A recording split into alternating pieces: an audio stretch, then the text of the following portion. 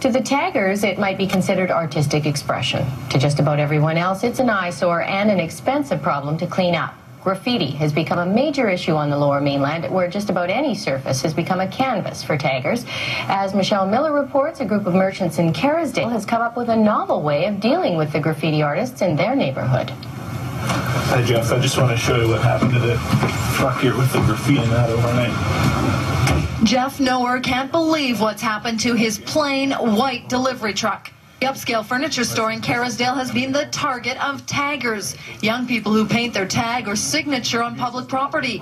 But recently, it's gotten a whole lot worse. I guess they're young enough that they realize that the business people in this area are trying to make a living, and makes it almost impossible when you're trying to present an image with your storefront or the rear of your store or a truck to do business and create some sort of signage or image.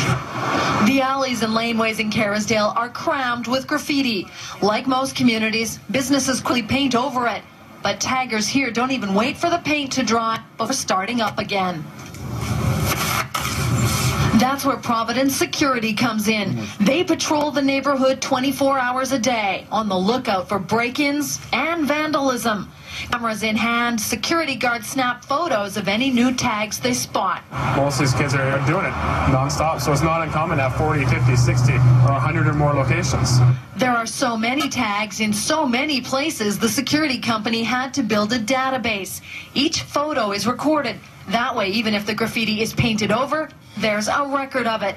It's also important to point out that taggers have a unique signature that they use over and over. When a person is caught, they're not only responsible for that particular tag, but all their other tags as well. One of the more recent individuals that we caught was a 15-year-old. We had over 100 different locations that we had taken photos of just in the Kerrisdale neighborhood. And it's not uncommon, and that's why if we're able to take even one tagger out of the neighborhood, it's a very noticeable difference.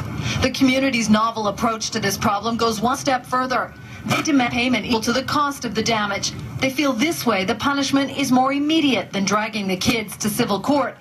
But if the taggers won't pay, then they'll have to plead their case in front of a judge, where all the evidence is stacked against them.